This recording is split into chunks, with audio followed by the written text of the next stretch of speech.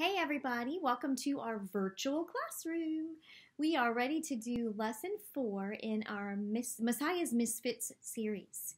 Before we get to our two new apostles that we're going to talk about today, let's quickly review the 3 apostles that we've already talked about. Who remembers the first apostle we talked about? And here's a hint for you. This apostle is always listed first in the lists when you find lists of the apostles in the Bible, and he comes first in our song that we learned. So who knows his name? I know you all know his name. Peter. Very good. Very good. Peter was the first apostle we talked about. And we basically learned 4 different things about Peter's character. And what I really liked about that particular lesson was that those 4 things we learned all started with the same letter, so it made it easier for me to remember. Hopefully it helped you too. So let's talk about those 4 things. Who remembers? Anybody remember the first one? He was, why? Yeah, he was curious, right? He was very curious. Always wanted to know the why, wanted to understand. And so hopefully we can be that same way, wanting to know, understand God's word and what he's told us. All right, what was the other thing? He was curious. He was courageous. Very good.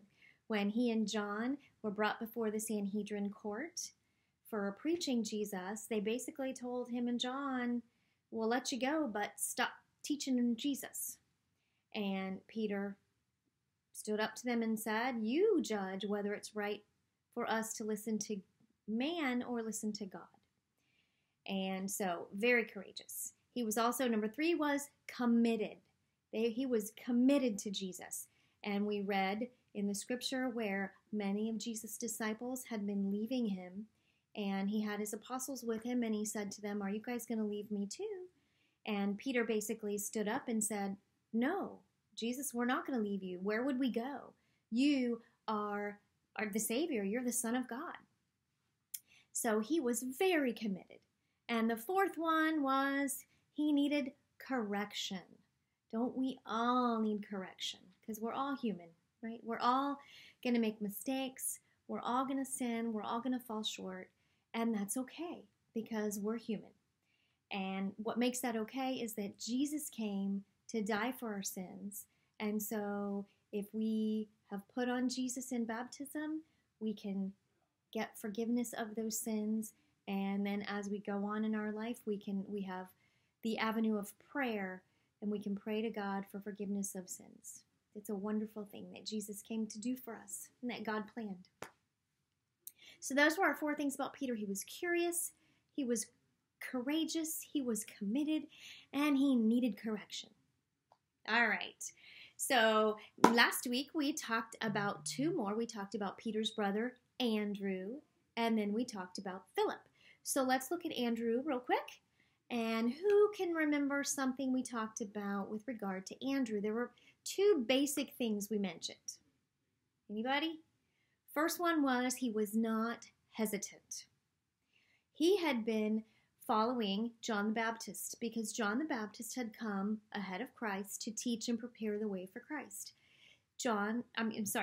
Andrew was one of John's disciples. So Andrew was following the teachings of John the Baptist.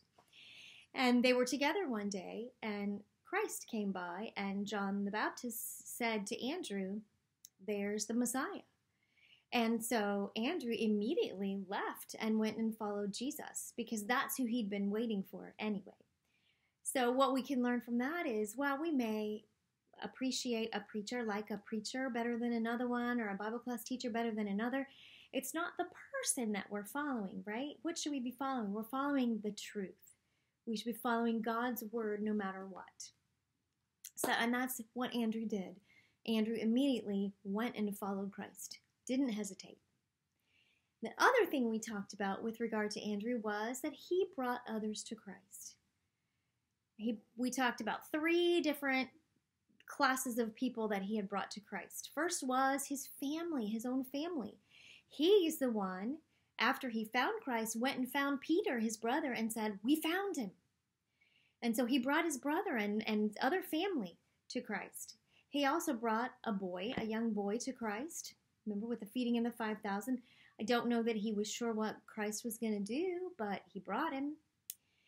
And then he also brought the Greeks who had questions for Christ to Christ so that Christ could answer those questions for them. So great lesson we can get from Andrew. Yes, I'm going to get these names all confused, so just be prepared for it. Okay, so those were some great things about Andrew. And it seems that Andrew was okay to just, he and Peter were brothers, and we look at Peter, and we read so much about Peter. Once we get to Acts, wow, it's all about Peter. And so we read lots and lots about Peter and John and a couple of the other apostles, and we don't read a whole lot about Andrew.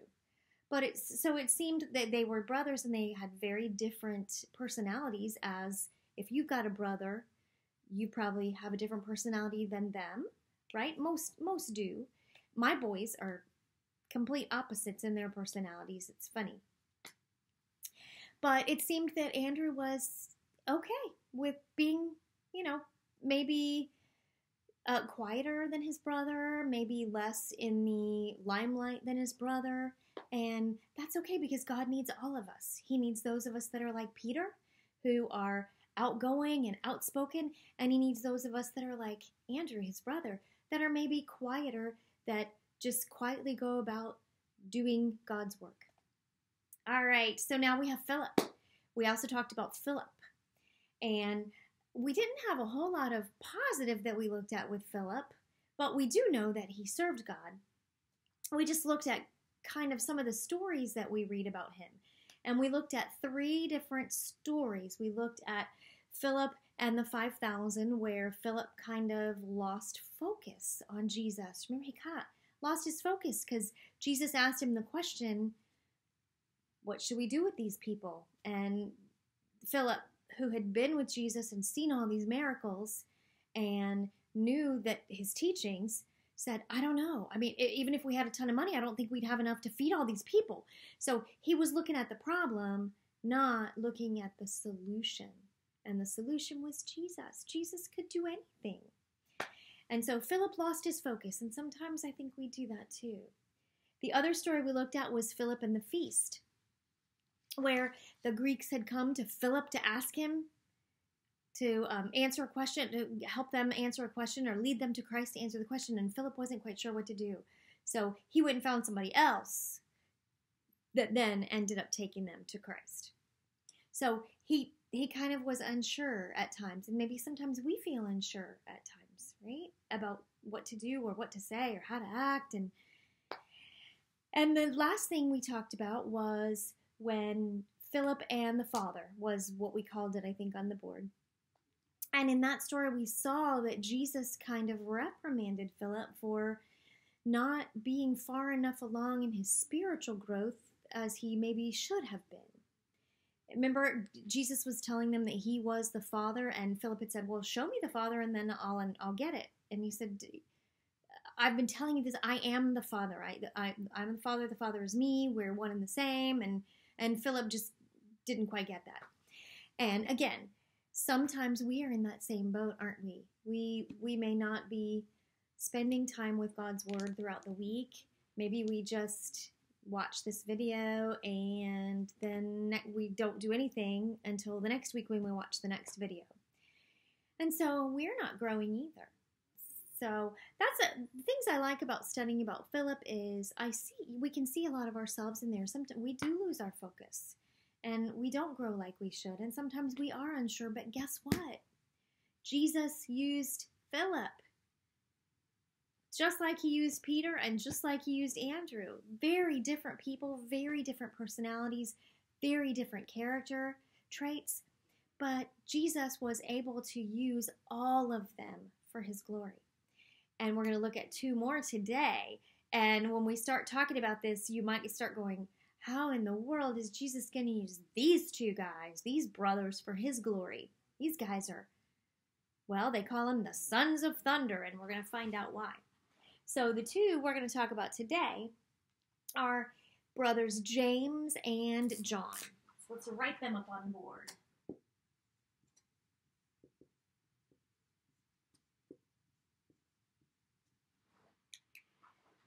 Just like the others that we've talked about, let's see, what do we know about James and John?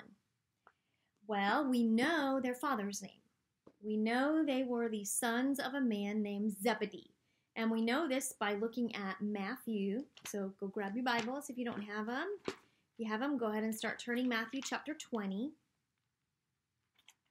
and verse 20.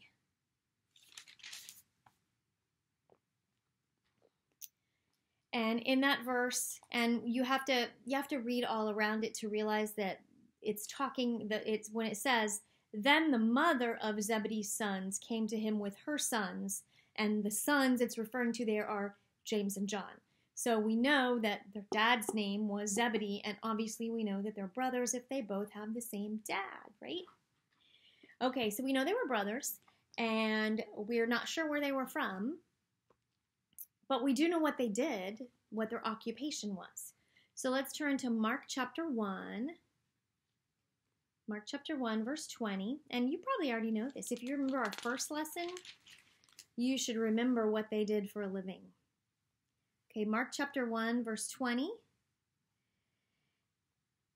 19, let's back up to 19. When he had gone a little farther from there, and there is Jesus, he saw James, the son of Zebedee, and John, his brother, who were also in the boat mending their nets. So what does that tell us? They were fishermen. So just like Peter and Andrew, those brothers were fishermen. James and John, those brothers, they were also fishermen. And that's basically all we know, facts we know about the two of them. Actually, there is one more kind of fact that we know about them, and that is that James and John and Peter, those three, seem to be a part of what you may call Jesus' inner circle. And what I mean by that is it seems that Jesus taught those three apostles in a more intimate way than he did the other 12, right? No. What am I doing? There's not 15. How did I get 15? Am I thinking of the judges? There are 15 judges, right? 15 judges? Depending on what list you look at and how you determine what's judge and what's not a judge. 12 apostles. 12 minus 3 would be what? 9. Yeah, I got it. Okay. Need to take a math or refresher course, I guess. Okay, anyway.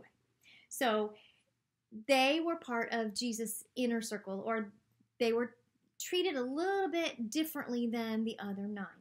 And let's look at a couple of scriptures so that you kind of understand what I mean by that. Let's stay in the book of Mark, where we just turned, and let's flip over to chapter 5. So just a couple pages. And we're going to read verse 37. So Mark 5:37. And in this situation, there is a girl, and a young girl, I think she's 12, I think that it tells us in here. She has died. And Jesus heard that she had died, and he told the people, don't be afraid. And then in 37, he says, and he permitted no one to follow him except Peter, James, and John, the brother of James. And they went to the house, and they went in there, and he said, why are you guys crying? She's not dead. She's just sleeping. And he goes and he raises her from the dead. But the only people he would bring with him were Peter, James, and John. So that was an interesting. Now keep flipping in Mark to chapter 9. And we're going to look at verse 2. Chapter 9, verse 2. Ready? Now after 6 days, Jesus took Peter, James, and John and led them up on a high mountain apart by themselves. And this is a situation where Jesus is about to be transfigured, which means his clothes become shining, he looks white as snow, and then Elijah and Moses also appear with him. But it only happens for these 3 apostles, Peter, James, and John. So there's another instance. And we'll look at one more. It's still in the book of Mark, so I'm making it easy on you. Mark chapter 14 and verse 33. The context here is, this is the night when Jesus is going to be betrayed by one of his apostles. And they have come to the Garden of Gethsemane. So in verse 32, we'll start reading. They came to a place which was named Gethsemane, and he said to his disciples, sit here while I pray. So all the disciples were with him, except for the one that's going to betray him. And he says, you guys sit here while I pray. But then look at verse 33. And he took Peter, James, and John with him. And he began to be troubled and distressed. And he said to them, my soul is sorrowful. Stay here and watch. So he took them further with him and then asked them to stay and watch while he stepped a little further off to pray. So we can see that those three apostles seem to be treated a little differently and maybe just taught in a more intimate way than the others. So that's something I wanted you to know about James and John. They were part of that inner circle. But let's really get into the meat of this. And let's talk about, we're going to cover 5 things about these two brothers. And the first one we're going to see is they were passionate. All right, passionate.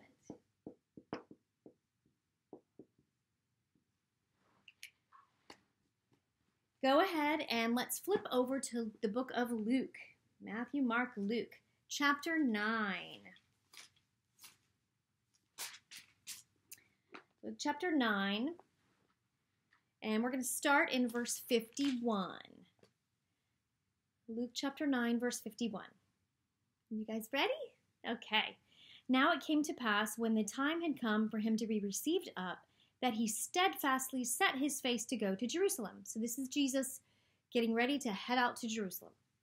And he sent messengers before his face, and as they went, they entered a village of the Samaritans to prepare for him. But they did not receive him because his face was set for the journey to Jerusalem. So he was going to come through this town where Samaritans were, and they didn't want him to come.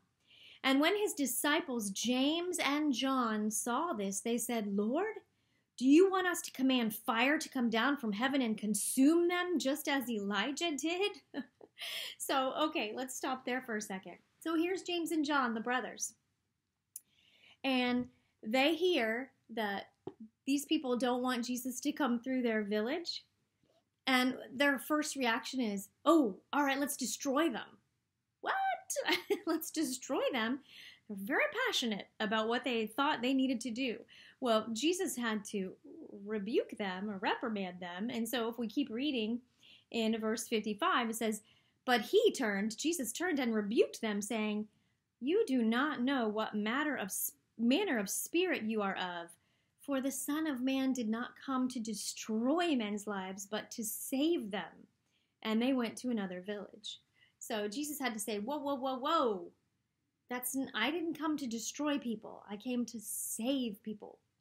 So they kind of had the wrong idea there of what to do. I mean, maybe their reaction should have been more like, Jesus, what can we do to help these people receive you? What can we go in there and teach them? Can we go ahead of you and try to reason with them? No. What would their response? Let's take them out.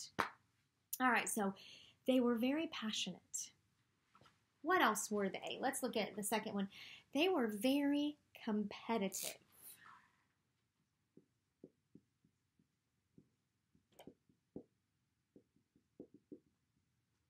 I hope I spelled that right. Competitive. I think I did. You can look it up later if you think I got it wrong. They were very competitive. Anybody in here play sports? Raise your hand. Anybody here like to play games? I do. Yay. Anybody here competitive? Ooh, I'm guilty. I'm guilty of being competitive. Actually, I was so competitive when my kids were a little bit younger that they don't really like to play games with me anymore because I don't really play for fun, they say. I just play to win. So I've tried to get better about that and tried to figure out how to enjoy just the playing of the game, even if I don't win. So I'm still working on that. Just letting you know, still working on that one. But these brothers were competitive. Let's go ahead and turn back to Matthew, the book of Matthew. We're going to go to chapter 18. And we're going to read the first verse. So Matthew chapter 18, verse 1. And that verse says, at that time the disciples came to Jesus, saying, who then is greatest in the kingdom of heaven? They all want to know who's the greatest and which one of us is more important than the other. Now let's go to Mark chapter 9 because we're gonna hone more in on James and John here. All right, Mark chapter 9. And we're going to read verse 34. Oops, one more page here. Verse 34. Who is the greatest? All right. And Jesus has asked, he's come to the apostle, he's come into a house, and he's going to ask the apostles in verse 33, what was it you disputed among yourselves on the road? And verse 34 says, but they kept silent. For on the road they had disputed among themselves who would be the greatest. And then Jesus, and this was all and Jesus had to say, okay, lesson time. You didn't come here to be important and to be put first. You came here to serve. That's why I'm here. That's why you're here. And let's look at one more. And this is where the tire hits the road? I don't know the saying. Anyway, well, if I think of it, I'll tell you later. Mark. We're still in Mark, chapter 10. And we're going to go to verses 35 and 37. Mark chapter 10. So we already know that there was some talk amongst the apostles about who's going to be first and who's more important. Well, here we go. In verse 35, it says, then James and John, the sons of Zebedee, came to him, saying, and the him is Jesus, teacher, we want you to do for us whatever we ask. And he said to them, what do you want me to do for you? They said to him, grant us that we may sit one on your right hand and the other on your left in your glory. What? They were asking that they get to sit on either side of Jesus once in his glory, right? They were looking for earthly glory. I don't know. They wanted to be the most important ones. They wanted to matter, I guess. And if we look back, this story is also recorded in Matthew chapter 20, and you don't have to turn there right now. But what we find out in the Matthew's account of this is in Matthew 20, verses 20 to 24, their mom was involved in this as well because she's the one who says, she also says, grant that these two sons of mine may sit one on your right and one on your left. So, yikes, they are very competitive. And Jesus, again, had to remind them that you are here, same reason I'm here. We are here to serve, not to be served. So it's not about our importance. It's about being humble servants to others. So they were very competitive. They wanted to be the best, the most important.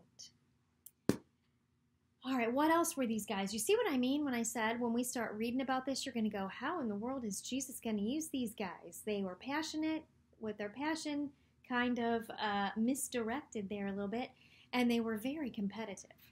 Well, let's see what we can get if we look at a third thing. Oh, no. They were snobbish.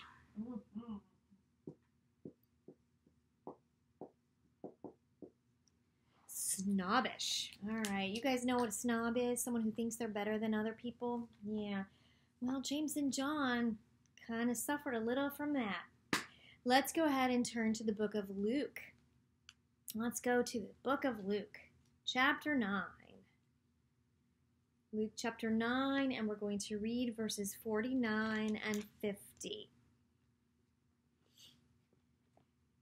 And this is John, and he's going to say to Jesus in verse 49, now John answered and said, Master, we saw someone casting out demons in your name, and we forbade him because he does not follow with us. So they saw someone casting out demons, and they were like, wait a minute. You're not supposed to be doing that. You're not one of us, so you need to stop doing that, right? Well, let's look at verse 50. What does Jesus say? Jesus said to him, do not forbid him, for he who is not against us is on our side, right? Jesus had to correct them again and say, no. Just because they don't walk with us doesn't mean that they're not doing the right thing or they're not doing what I've asked them to do. Because we do read about 70 people that Jesus sent out to perform miracles and to cast out demons. So they were a little snobbish there. You weren't part of our 12, so you shouldn't be doing that stuff. That's for us to do. No, no, no. We should never be snobbish about God's word, should we? Okay, well, just in case you were starting to wonder about these two and how in the world Jesus ever decided to call them, we're going to put up number 4 now. These guys were dependable. That's a good word, right? We're not going dependable.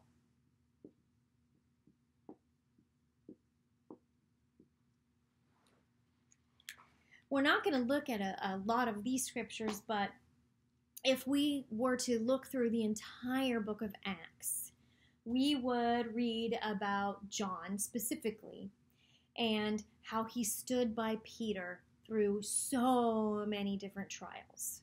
We did look at one when Peter and John were before the Sanhedrin, and Peter was the one who said, "Is it better for us to follow God or man?" John was right there with him at that time.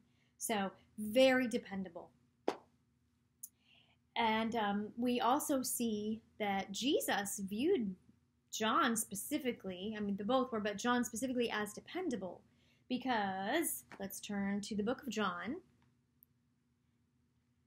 Book of John, chapter 19.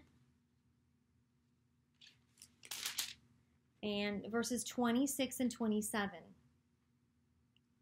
At this point in time, Jesus is on the cross. And if we read, start in 25, now there stood by the cross of Jesus his mother and his mother's sister, Mary, the wife of Clopas, and Mary Magdalene. So there were 3 Marys standing there. And then in verse 26, when Jesus therefore saw his mother and the disciple whom he loved, and that is referring to John, standing by, he said to his mother, "Woman, behold your son." Then he said to the disciple, "Behold your mother." And from that hour, that disciple took her to his own home. So Jesus obviously saw John as dependable because he gave his mother's care into John's hands when he was on the cross, because he wouldn't be around to care for his mother. So obviously, Jesus viewed them as dependable. And the last one we're going to put up there, number 5, is they were devoted.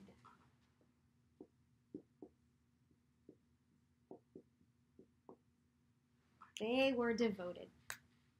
Again, we can look through the book of Acts and other scriptures, and we see that they served Jesus throughout their entire lives.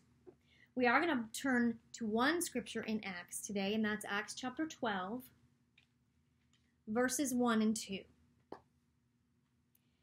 And we're going to read about James, John's brother here specifically. So Acts chapter 12, verses 1 and 2. Now about that time, Herod the king stretched out his hand to harass some from the church. Then he killed James, the brother of John, with a sword. So James ends up being the first apostle that we read about who died for Christ. So he was dependable. He was faithful until he was faithful enough to where he scared Herod because of what he was out there teaching and preaching. And so Herod had him killed. And then his brother, actually, so James was the first apostle that we read about dying in not a natural way, right? He was killed with a sword. But John, his brother, is most likely the last apostle to die. And he's the only one that we know of that died naturally. All the others died by the sword or by crucifixion or some other not natural way. All right, and John, like I said, so James was the first apostle to die, and John was probably the last one to die. All right, so we can see, right, that they were passionate And while their passion was misdirected, when we first see them in that first story about him trying to pass through that city that had Samaritans in it, Jesus saw that passion, I'm sure, in them before he ever called them, and knew that he could use that passion for his glory. It just needed to be redirected, didn't it? They were competitive, which, once they were told that they needed to be serving and not looking to be served, he could also figure out a way to use that competitive nature to encourage them to get out there and build people up. They were a little snobbish. Now that's one I don't know that you can really turn around. You just got to teach them. We don't need to be snobbish, right? We don't need to be thinking better of ourselves than who and what we are. We need to humble ourselves, right? They were dependable and they were devoted all the way to the end of their lives. So we can see that while at first it looked like, I don't know what Jesus was thinking, when we look at the whole picture, we can see that Jesus knew, right? Jesus knows. And he can use anybody. And that's the whole point of this whole study, right? Is Jesus can use anybody for his glory if we just give ourselves over to him. We are all unique. We all have unique personalities and different gifts. And we just need to figure out what those are and figure out how to use them for God's glory. And he will help us do that if we just pray to him and ask him to show us the way. He always will. All right. Yay. I am so excited that you guys, we're doing this study. It's a great study. And I am really, really looking forward to when we can get back into the actual physical classroom so I can see your adorable little faces and we can interact more and have a little bit more fun with our Bible study. But for now, we'll just keep doing it virtually online and it'll get there. It will be there soon enough, right? We'll be there soon. Okay, I will see you guys next week. I hope you have a fantastic week. I know you guys have some spring breaks coming up, so if you have plans, that's awesome. I hope you have fun, and if not, then that's okay too, right? You can still have fun at home. All right, I will see you guys next week. Bye!